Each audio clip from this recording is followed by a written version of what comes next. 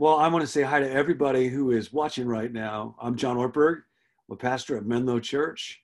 We're in such an extraordinary season with the coronavirus, with the uncertainty, with sheltering at home, and we're working hard as a church to want to remain connected with everybody. So these next moments are going to be a terrific time.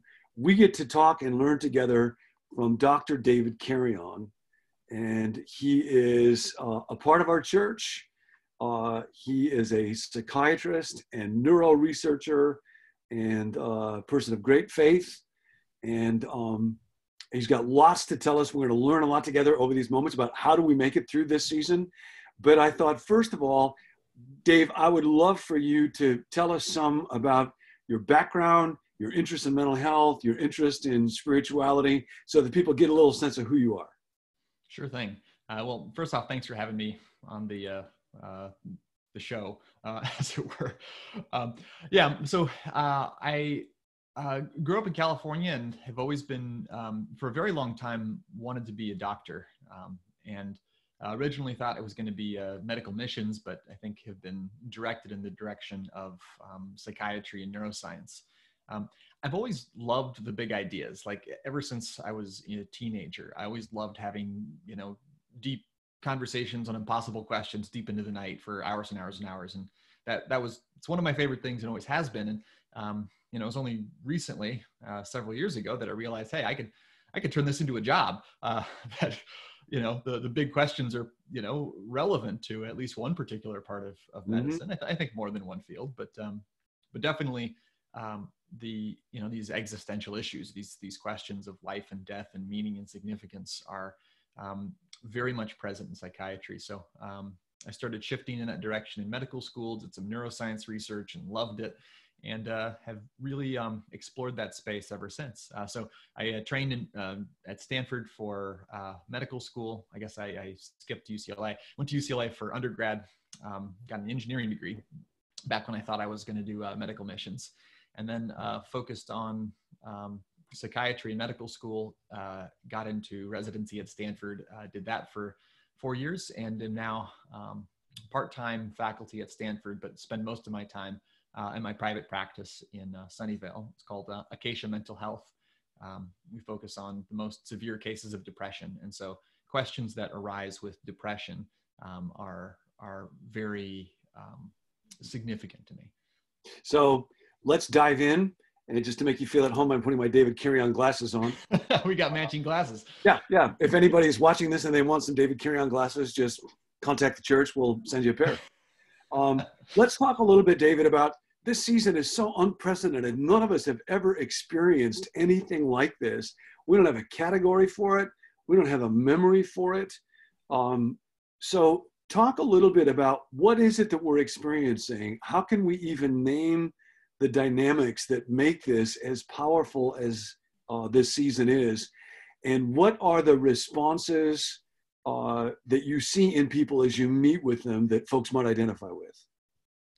Well, John, I think you're so right. I mean, this is, needless to say, unprecedented. I think it was pointed out this weekend. I mean, this is the first time ever that we haven't had Easter in person, face to face. I'm like, that's, we've been a country for a long time, and how that's not just us, that's around the world. Services are being canceled, and there's uncertainty in the economy, and historic shifts in employment and financial security. So I think that the thing to at least identify first is that this is that the strains placed on our nervous systems or our psyches are just unprecedented. And yeah, so I suppose there's and I don't suppose, I also have, talked to, over 100 people the last few weeks, just in the course of my work, seeing patients. And yeah, the responses kind of range the spectrum. I think the part that I was expecting was the anxiety responses. Yeah. Now, so anxiety is a typical God-given normal response to uncertainty. That anxiety is God-given. Yes. That it's that there are parts of this whole thing that I deal with, mental illness and disorders that we might say from a theological perspective are a part of the fall. that it should not be there. In a perfect world, it wouldn't be there. But, God has given us a nervous system that responds to stress. And, in a very high level sense, the fight or flight response, the sympathetic nervous system is there to help us respond effectively to threats. And so, whether it's a physical threat or a social threat, it allows us to, in some very specific physiologic ways, like our ability to focus, our ability to run faster, to be more alert. All of these things are happening as these threats come, and so it helps us physically respond better. And it's the difficult thing is with situations like this is what is an appropriate amount of stress or stress response. How big is this threat? And it's experts disagree about the exact quantity or the number of expected deaths or the consequences to the economy. And some people's nervous systems are maxed out, and other people are having a fine time. So that adds to the stress because there's not only the threat, there's the uncertainty of the threat. Right. And then you were saying you expected anxiety, but it sounds like there are other ways that people are responding that might have been more of a surprise. Yeah, no, I guess I didn't expect so many people to say, I'm doing okay.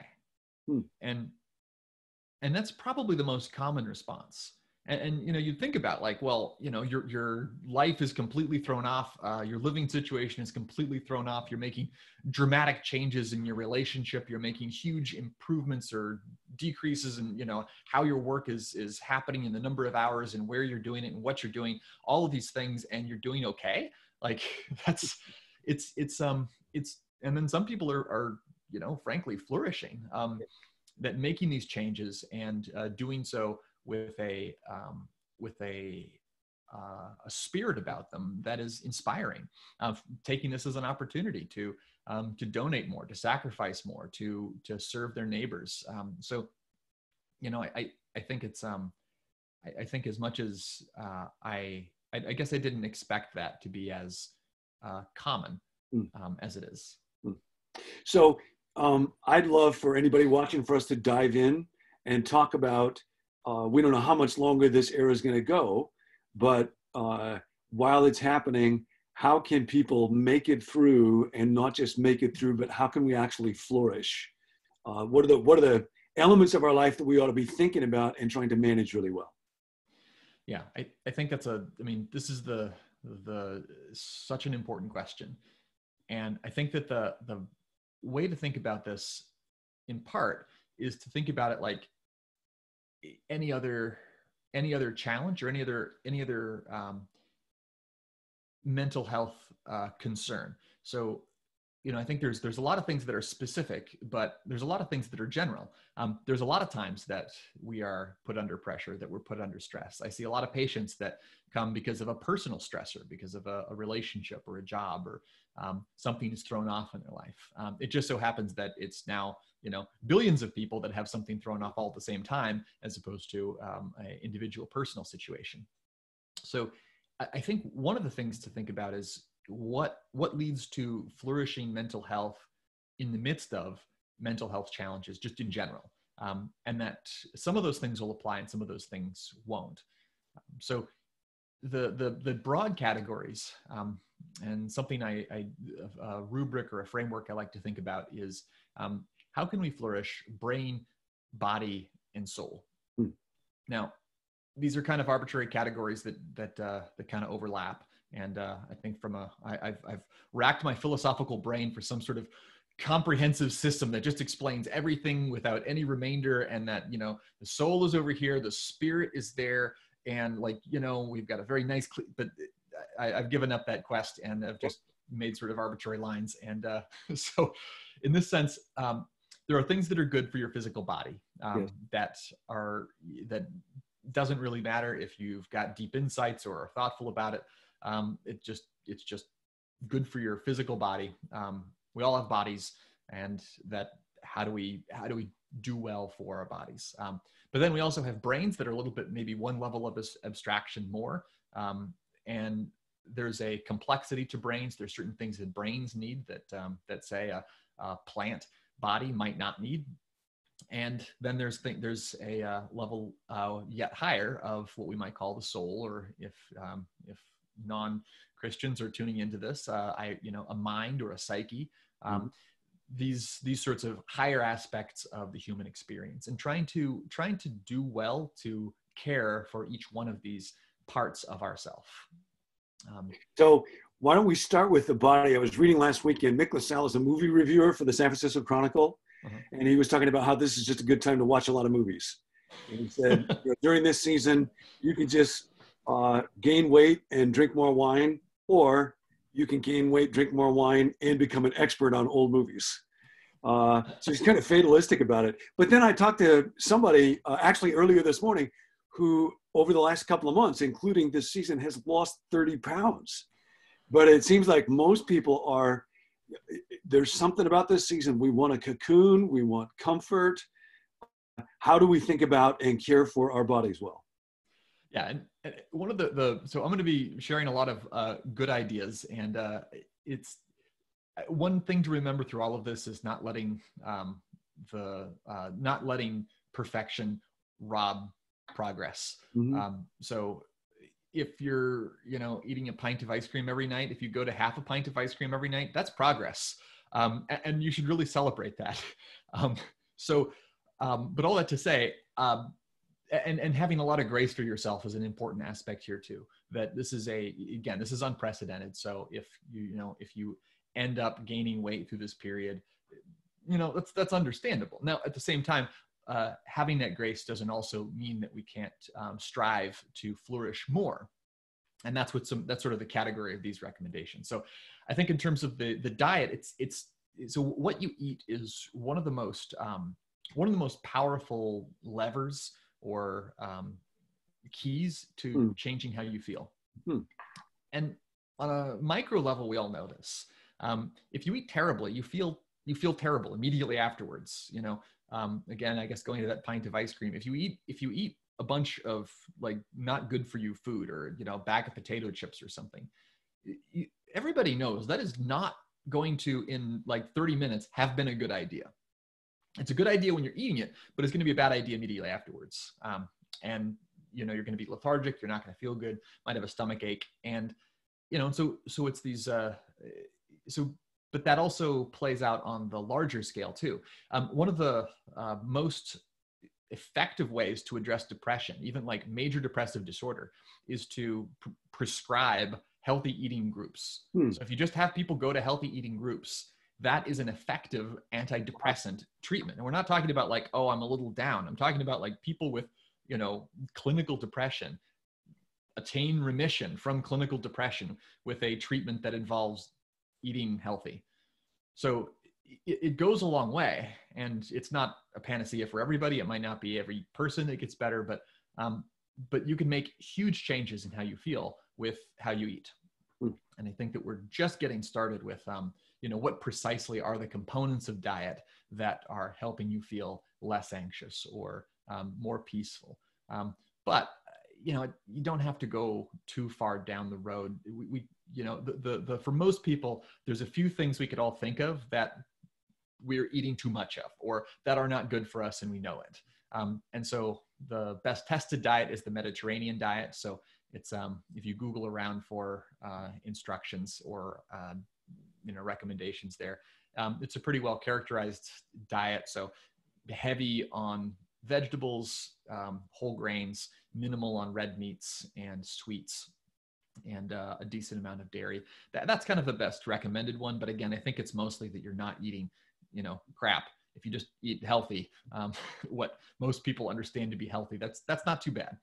Yes, you had kind of a memorable way of summarizing it. Yeah, don't eat crap. So and that's a big part of bodily health, and that feeds back into your mood, your state, your anxiety.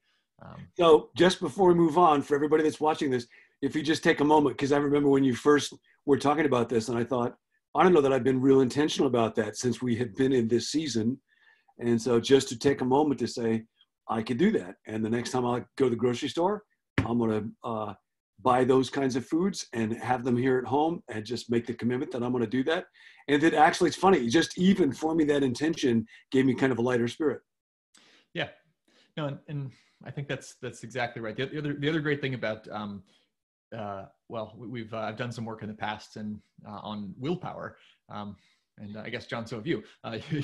We did that together, a project called Soul Pulse some years back. And, one of the findings with these studies is that, you don't have an unlimited supply, and trying to think about where you apply that limited supply of willpower is key. And so if you could just nail the 1 hour that you're at the grocery store, that is a really key moment to just try to be on your game. And you can't be perfect every moment, but focusing on certain key moments in your week, and that could really have a lot of leverage. So yeah, grocery store is a great place. Okay, what else? The rest for the body. The other suggestion is light exposure. Now, this one surprised me when I first found out about it. Again, we're talking about major depression and these serious conditions, and people with depression often say, I'm in a dark place. It's okay, so I have an idea. Let's shine a really bright light right in your face. It's that's not what they meant. That's not at all what they meant. It's a metaphorical darkness, but yet that is actually an effective treatment for, again, major depressive disorder. And there's some debate about whether or not it's only major depression that gets worse in the winter, or if it's all depression. But the fact that would work is astonishing. And so basically the experiment was literally just a box with a big bright light in it that you sat in front of for 30 minutes in the morning. And that is an effective treatment. Now, if you don't want to spend $100 on a box, at least in California, we have this really cheap source of photons that's outside every window. And we got lots of sun available, at least here. And most places have enough sun that just going outside for, an hour or two a day can make a huge difference in helping to regulate your sleep cycle, and helping to communicate to your brain, this is the time to be awake. You want to sleep at night, be awake right now. And I think one of the major drivers right now of why people are feeling so bad in their sleep hygiene is going to sleep later, getting, sleeping in later, is that we're not getting as much light exposure as we did before. So trying to get outside, again, within the limits of social distancing and whatever your local authorities are suggesting. But, in most places you could still go outside, go for a walk, even sit outside if that's in places that's allowed, is a great idea. Yeah, it's funny, in our neighborhood, I have never, Nancy and I will often go for a walk, never seen so many people out walking. And partly it's just good to get to see bodies again, just be outside and get to see families, people walking their little kids, everybody's walking a dog. But people just need to form the intention of getting outside, whether you're walking or not, and literally exposing themselves to sunlight for an hour or two a day. Right. Right. And I think you're right. This is one of the silver linings of the pandemic is, there's neighborhoods again. There's a bunch of people hanging out where they live, and being outdoors and waving to each other. Maybe not talking because you can't be that close, but hey, at least they're waving. Yep. And then you were saying light also helps with sleep. So talk a little bit about sleep, because I'll talk with a lot of people and their sleep cycles seem to be real different now. How important is it? How do you pursue it well? Yeah, this is probably one of the biggest modifiable factors for a lot of people. So there's a lot of things that you can't control in mental health, like what your childhood was, or your genetics, or things like that are out of your control. And you can change how you respond to it and how you process it, or in therapy or individually or with pastoral care, how you deal with things like that. But this is a behavior that you can, for most people, can change. And the good news about that is that for a lot of people, it makes a huge difference in their mood and their level of anxiety. That there's no surer way to make a person feel anxious than sleep deprive them, and just keep waking them up, and they're not going to be happy. They're not going to be calm and peaceful. It's actually a form of like military torture, punishment, interrogation technique. Yeah. So another tip from your friendly neighborhood psychiatrist is don't apply military torture techniques to yourself for no reason. It's really good. But I say that tongue in cheek, but this is hard stuff. I mean, it's really hard to do what you should with sleep, and I think unlike exercise and things we'll get to. There are a few counterintuitive ideas about sleep, or ideas that are for optimum sleep hygiene. We call it sleep hygiene. I don't actually know why we call it sleep hygiene. Like, you want to have your sleep clean, I guess. But in any case, sleep hygiene recommendations. And, one of them is, and the key is like just doing everything you can to get your sleep at night, and to fall asleep and just not toss and turn in bed. Now, and that's another thing that people have asked me, and people have asked is I'm anxious, or I've got lots of things on my mind. How do I fall asleep? And the answer is, like, the counterintuitive answer is, if you're not falling asleep, don't go to bed. Get out of bed. So wait until you're sleepy. And this leads to the other sort of counterintuitive why the strategy is so counterintuitive. Okay, so it's 10 o'clock and you can't sleep and you're anxious and you're trying to fall asleep. And, okay, so you get out of bed and you sit and read something for an hour. Great, now you're sleepy. You try to go to sleep again. Doesn't happen. You get out of bed again. Maybe read until midnight or 1, and then you go to sleep. And you got to get up at 6 a.m. and you went to bed at 1, and that's going to be a terrible day. So you've only gotten a few hours of sleep that night. Now, what's going to happen the next night? Well, the next night, if you don't take naps, you're going to be very sleepy. The 10 o'clock bedtime that's going to work tomorrow night. And if it doesn't tomorrow night, it's definitely going to start to take by the 3rd or 4th night. Like, sleep is magical in that you can only go so long before you crash. And for most people, a strategy like that is going to take care of most sleep problems. So avoiding naps and only going to sleep when you're sleepy. And then that sort of strategy will help reset your clock. Avoiding naps, because I'll often hear people say to be able to nap is a really good thing. Churchill used to say it enabled him to kind of give himself 2 days every day. But you're anti-nap. I going off of the recommendations are anti-nap. Now, I will hedge my bets here and say that there's important research to be done about how napping can be effective and strategic. So, a lot of places have naps as a way that are built into culture. So I know that this is common in many places. I think the sort of trying to keep naps under an hour and trying to have them before 3 o'clock, if you have to have a nap, would be the best idea. If your sleep is terrible at night and you want to make some improvements, naps are a great place to cut. So anybody who's watching this, if you'd like to be part of a nap volunteer research project, just contact Dr. David Carreon, and he'll get something rolling for you. I have found, everybody loves talking about their sleep. I don't know why. I always fall asleep, almost always fall asleep really quickly, but I also almost always wake up during the night.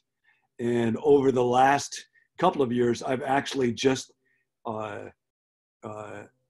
cultivated the habit, or sought to, that if I wake up and I can't go to sleep in the next 10 minutes, I physically get out of bed, yes, go someplace else to read, and then go back to sleep.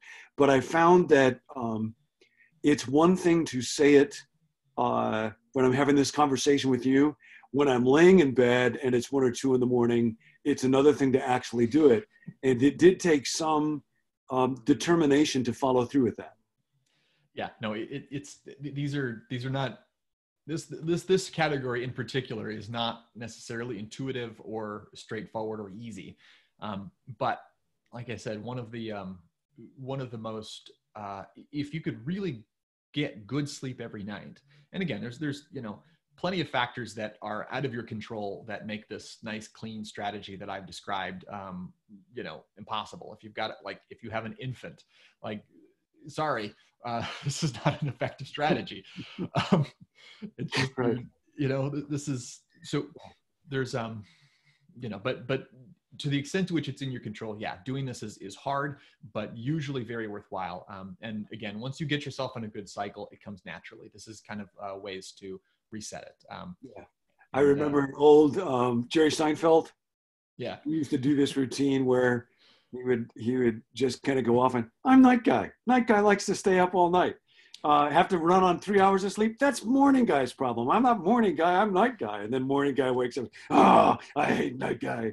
My only solution is to oversleep so long that day guy can't go to work and make any money, and night guy can't afford to go out sometime.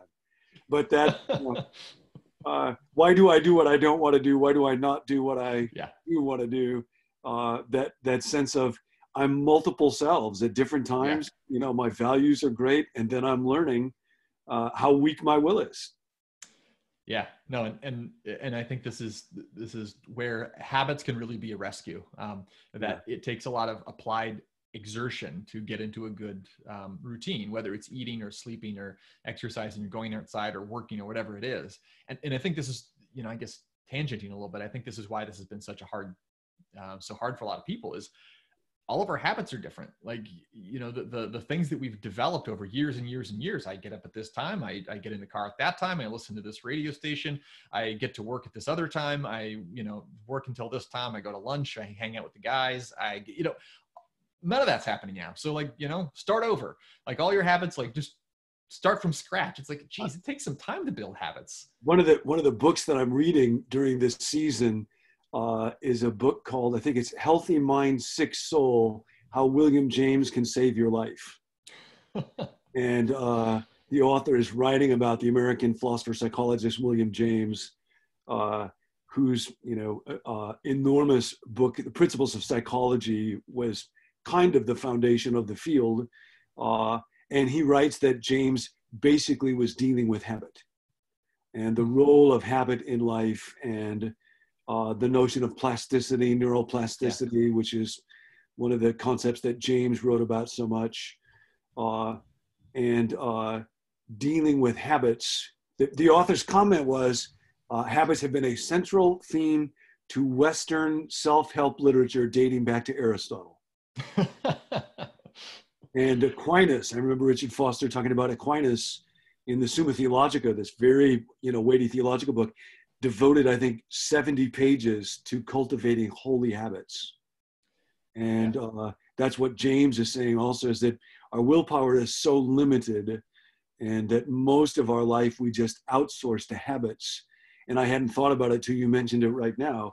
But yes, of course, part of what's happening in this time is, and it's probably why it creates so much discomfort for us, it's disrupting our habits. And we don't like that at a level where, because they're habits, we don't even think about. Yeah, no, and so, so now I've got to pick up the pieces and, figure out my sleep habits. And now I've got to refigure out my, apply willpower to getting up at this time when I don't have the threat of getting fired if I don't show up at a certain time hanging over me. Now I get up whatever time I want. Nobody's going to know. And it's like, okay, well, great. Now I've got to develop some habit around getting up at a reasonable time. And, my habit about just eating whatever's at the cafeteria is now broken. Now I got to figure out what to eat. Maybe start a sourdough starter is learning to bake bread or something. This is like, we got lots of stuff to figure out. But I think what you're saying about habit neuroplasticity is absolutely key. And I think this sort of shifts to something else that is just critical in this time. And and I guess this is getting to the brain and maybe even the soul level of abstraction or of understanding here. And that is, healthy thoughts. And I think there's definitely the like motor habits, like brushing your teeth is a great habit. But again, these habits of thought or habits of behavior, how do I treat my wife? How do I, talk to my coworkers? How do I think about the world? And how do I behave on social media? Do I behave on social media? All of these things are shaping our brain and our soul in a particular way. And as we sort of repeatedly do things, we sort of crystallize these repeated actions into habits, and they help us get what we say we want. So Yes. we can efficiently get clean teeth if we apply the habit of toothbrushing.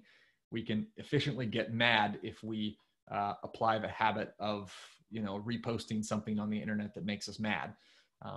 Like, it just makes it faster and more efficient and more effective. I love that distinction between motor habits and habits of thought. I think a lot of times, for most of us, when we think about habits, we think about things like tying my shoes, or driving a car, or biting my fingernails, when actually habits govern us at much deeper levels than that. And I was thinking, our son Johnny is a surfer, and I will go out with him sometimes, although they're closing all the beaches down, so even that's being lost to us. But being able to recognize a wave that will be a good rideable wave, it's not going to close out, it won't crash too quickly, it will have enough juice to get you up, is an art. And I discovered pretty early on, Johnny and I could both be looking at the same wave coming in, but he would be able to recognize immediately that will be a good one to ride, or nope, that will close out, it can hurt you, way before I will. And that too is habit. It's just a function of he has watched so many waves coming in and then sought to relate to them with his body, and learned more and more how to recognize them by how much they thin out, how steeply they rise, what their color is. So even something like perception is a habit-based phenomenon. And what that means is when I look at another person, what I see in them, do I see good? Do I see someone interesting? Or do I just see someone who is or isn't useful to me? Or someone who is or is not potentially an object of lust? All that really is the product of habit, but we don't often think of habit at that level. Right. No, I think that's such a good picture. And I'm not sure if you were intentionally setting this up, but as the waves of anxiety come, this is Yes, of course, that's exactly where I was going. That's how we but that's how we ride them, and whether it's a physical activity, like, and again with anxiety waves, similar. Okay, so just for clarity about this metaphor, just so no viewer has any misconception, I have never successfully stood up on a surfboard in my life, so I know exactly how this works, John. So as you're surfing, yes, you just see that wave, and it's going to be a good one. But yeah, sometimes the shrewd thing to do with a wave of anxiety is to ride it, to ride it out, and to let it wash over you. So say a little bit more about that. If somebody is feeling anxious now, what does it look like to ride a wave of anxiety? So this comes from the background. These suggestions come from like what to do with like extreme versions of anxiety. So with extreme versions, I'm talking about like panic attacks. Panic attacks. It's a word that's becoming more common. I think that it's fair enough to use it in vernacular. Oh, I'm having a panic attack. It's like, I'm anxious. It's like, okay, that's fair. But people with a true panic disorder feel like they're dying. It's like all of the I'm dying chemicals in your body are released all at once. And you literally are afraid, I must be having some sort of heart attack, or I might be dying. This is clearly what death or, about to die feels like. And so it's this extreme physical response. And so once it gets past, like, if it's not that bad, often you can use calming techniques. So breathing exercises, prayer, going for a calm walk, having a conversation with a friend or a loved one. Those are great techniques. But what I mean by riding the wave is once it gets past a certain level, it ain't going anywhere. You're not going to like deep breathe your way out of a severe panic attack in most cases. And just recognize that as it's happening, that you are separate from it, that you are not the anxiety. The anxiety is happening to you and your body, and you can be an observer. But separating yourself from the anxiety is key. And then recognizing that, look, this is temporary. As much as I think that this is going to kill me, I'm going to recognize that all emotions are temporary. And in our sort of culture, our world's case, we've got a lot of uncertainty for the next certainly months, maybe years. And that too, I mean, this too shall pass. The proverb applies to the nervous system too, that your body can only maintain a extreme response like that for minutes, maybe a few hours. And that's in the extreme case. In the less extreme case, you could tool along with low-level anxiety for years. But how you respond to that differs. But this is the strategy. This is sort of the art of living, the art of responding, the art of surfing these anxious waves. And for somebody who is in a relationship with God, I don't have to just surf it alone. I can surf it together with Him, and ask Him to be a part of that with me. Right. No, that's absolutely right. And I think that there are plenty of cases that I've seen. I think it's almost stereotypical in some conditions, but some cases where people will talk about having I turned my mental health condition over to God and was miraculously healed. And that sometimes happens. Now, most of the people I talk to, because I talk to them, that hasn't happened for. And I think a lot of grace needs to be given for people that it's not so easy. But for those who are Christian, you certainly have a friend in Jesus, and that's somebody to, even if He doesn't remove it, somebody to walk with you through it. I've heard you say pretty remarkable things about exercise and how that can relate to things like anxiety and flourishing in mental health. And that's probably the one area when it comes to the body where folks may be wrestling right now in this season. Any thoughts about that? Yeah, no, it's another really important category. And especially it's another thing that's fallen off again with our sort of habits being disrupted. Gyms are closed. And so if you like to go to the gym, well, now you can't. You like to go to the pool, you can't do that either. So now you got to figure out what to do. And so, even I used to walk from my parking lot to my office. It's like, well, you don't have to do that anymore either. So it's like, well, geez, like the amount of exercise that a person has to get is like pretty much close to zero right now to make it through a shelter in place. So it makes it a very important possible area of change or improvement. Now, the benefits of exercise, this is again one of these categories that I've seen other people, and I think I agree. If exercise were a drug, it would be the biggest blockbuster drug of all times. No kidding. Yeah, that like the benefits on your thinking. Like there isn't a pill that you could take that improves your cognition. We like to think there's a smart pill, but there's no smart pill. Exercise is a smart pill. It makes you smarter. It improves your ability to, and this is young people, old people, in between people. Like it helps with cognition. It helps with mood. It prevents development of mental health symptoms. If you already have mental health symptoms, it prevents them from getting worse.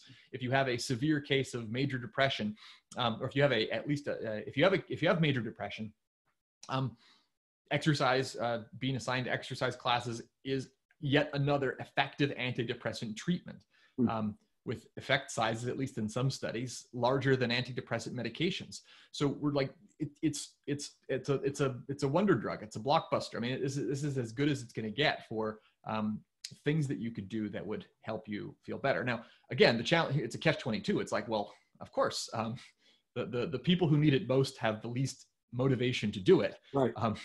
So, again, this is definitely an area to give yourself grace, but also recognize the difference between zero and a little bit is enormous. So that in a lot of these studies, people who just have as their only exercise was walking, like much better mental health than the people whose exercise was sedentary. And so, and again, I deal with people. I treat people who are in extreme states of major depression. And even there, most of the time, a short walk around the block is still possible. And so even if you're feeling down, that's especially a good time too. Like I'm literally talking about walk outside your door, walk down the driveway, walk back up. If that's all you can do in a day, spectacular. But trying to incorporate some amount of exercise at least. And if you're doing, and at least in terms of longevity, if you're the middle of the road and you can move up a little bit, that's also going to help your long-term health. And so mental health, physical health, exercises got few downsides and a lot of upside. And this one especially seems like one where accountability can be helpful. There's a philosopher at Baylor, Steve Evans, and he and a team there are doing a whole lot of work on accountability.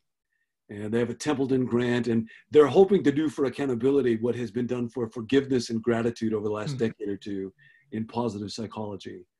And Steve feels like it needs to be turned from making sure that people get punished if they do something wrong to be understood as a virtue. I have been given my life as a gift.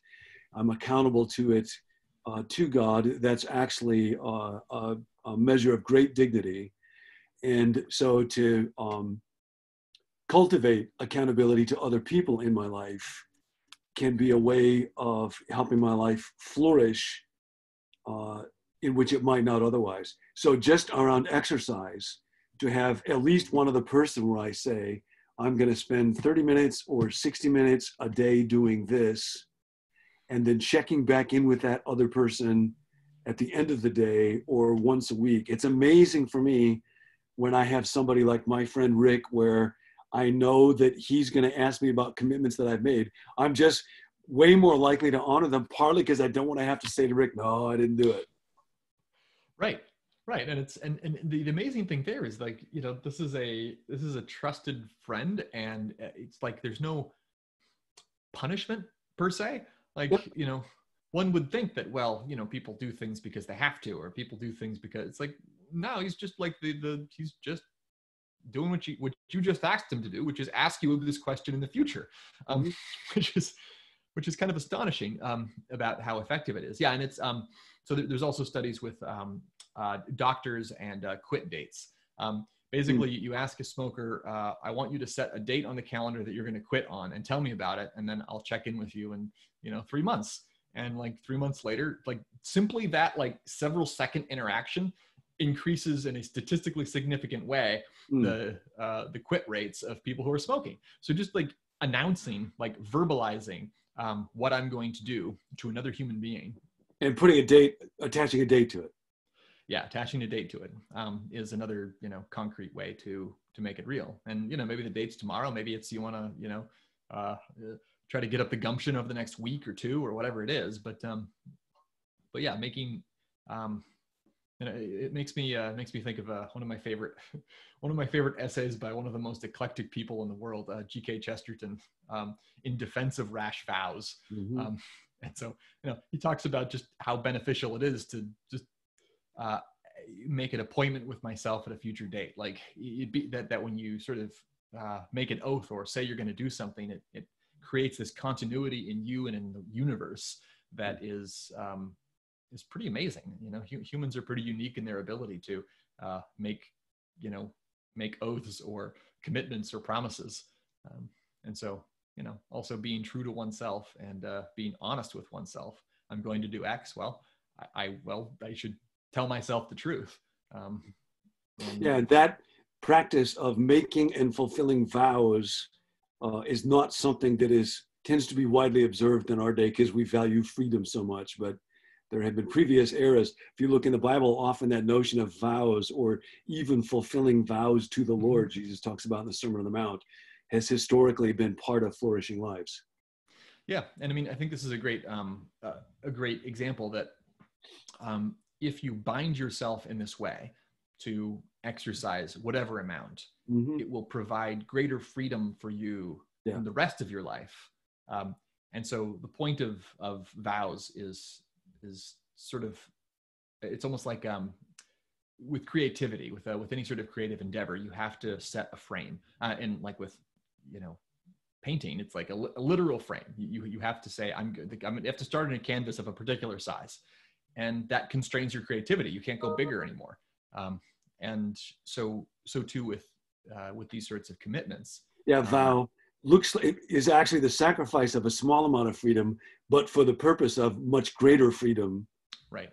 To be able to run, to be able to be healthy, to be able to play the piano.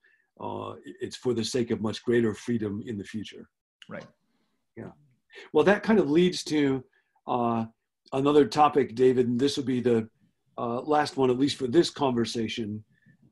You talked about the fact that we're physical and we need to think about sleep and light and diet and exercise. But you also talk about resilience in this season of life, and that it's actually an opportunity to experience and even exercise becoming a more resilient person. Yeah. No. So this is something that I think is one of the most important and often overlooked aspects of the human psyche. So we've heard a lot about, and I think importantly, over the past several decades, the reality of post-traumatic stress disorder, that after some terrible thing occurs, there are psychological reactions that are a consequence of that initial trauma or terrible experience. Things like flashbacks, nightmares, avoiding things that remind you of the original experience, being, easily startled, things like that. And, but I think the thing that doesn't get as much attention is what are other responses to difficult circumstances. And I think that the at least clearest historical example of this is in that I could of recent that happened and was studied was the Blitz in London in 1940. So the Nazis and the British were very were expecting that if a certain number of bombs were dropped on an unsuspecting civilian population, they'd crack. That everybody knows that terror of death is one of the strongest fears, and if you threaten, citizens of a town with this every night, it could be tonight, it could be tomorrow night, nobody knows. Is my house going to be there when I wake up? Nobody knows. Just create this incredible amount of uncertainty. Yes, they'll blow up some buildings, but more importantly, they'll psychologically cripple the capital of the city that they're fighting. And so they did. So they dropped ton after ton of bombs on London. And both sides more or less expected the psychiatric hospitalizations, the psychiatric casualties to be in the millions. And the bombs started falling, and these casualties never showed up. There were a few cases here and there. The casualties were expected in the millions and counted in the dozens. And what happened was that this ended up drawing the Londoners together. And they had this common narrative and this common direction. I need to get back to work because that's my duty. That's my job. That will give me meaning and significance in the midst of, yes, fear of death.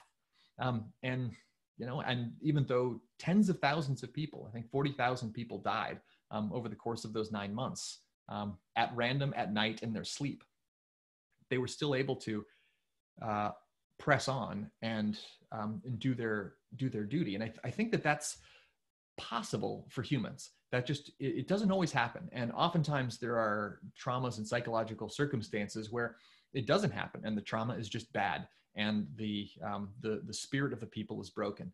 And that's the end of the story, or at least that's the end of the earthly part. But I think that's what I'm hopeful for with this present crisis. And I think I've seen a lot of examples of it too, of a lot of my patients being concerned and sacrificial for people around them, being able to try to make a difference in ways that they hadn't expected. And I think in that way, in coming up with a narrative and coming up with and identifying, becoming a part of a story that's bigger than just the suffering. The suffering is there and should not be denied. But what do we do in response to the suffering is going to make all the difference in how we as a world respond to this unprecedented crisis. I think you said that little sign, keep calm and carry on. Yeah. Yeah, no, that sign that became a meme. Apparently, they printed 2.4 million copies of this poster, and then ended up not using it. And so they discovered this like a few decades ago, and it was this symbol of this British resilience, and it's and I think is an appropriate symbol of what's possible. What's possible for humans, and I think what's possible for humans that can participate in things bigger than themselves. And I think that as Christians, this is part of the deal. We're promised suffering, and in this case, it's coming from a virus. But how can we be like Christ in who himself chose a path of suffering? How can we learn from him? How can we be a part of that redemption of the world that involves great suffering of ourselves and people around us? That's one thing that can help give this meaning. I was going to say, so is that was that the primary difference maker, do you think, when the Blitz was going on in London, that even though it was horrific, people attached it to a transcendent cause greater than themselves that had meaning, and it was their sense of meaning and purpose in it that allowed them to keep carrying on? Yeah, no, I think so. And I think that there's a lot of complexity about what sorts of stories, and a lot of questions that are still unanswered about what kinds of stories or what kinds of things are going to lead to that resilience. But yeah, a story that is bigger than simply I'm suffering a lot and there is no relief in sight. That's a story that's not going to end well if that's the end of the story, or if that's the end of the experience. But if it's I'm going to do this sacrificially for my countrymen, and I think for Britain, it was the transcendent thing was some kind of patriotism. And I think in the present situation, patriotism may be helpful, but I think it's this is happening to the whole world. Yeah. And so, what sort of a story can we tell that involves all of us? I saw a meme the other day that said, so we can save the world by staying home and watching TV on the couch. Let's not screw this up. Yeah, no, that may set the bar a little bit low, but to understand through this, as we have physical uncertainty, health uncertainty, economic uncertainty, and then just from the church, so many stories about people saying, who can I help? Who can I support? People picking up takeout food and then wanting to be generous so that the staff at that restaurant might get paid and it could stay open. People wanting to make sure that somebody who is elderly has groceries. It's amazing. Once my thought is, how can I help somebody worse off? Yeah. How much better I feel about my life than when I just sit and look at my life. Yeah. No, I think that's exactly right. I think that's exactly right. Well, David, thank you. This has been wonderful. Everybody watching, get a free hour of therapy from Dr. David Carreon. So thanks, and I hope we get to do it again. All right. Thanks, John.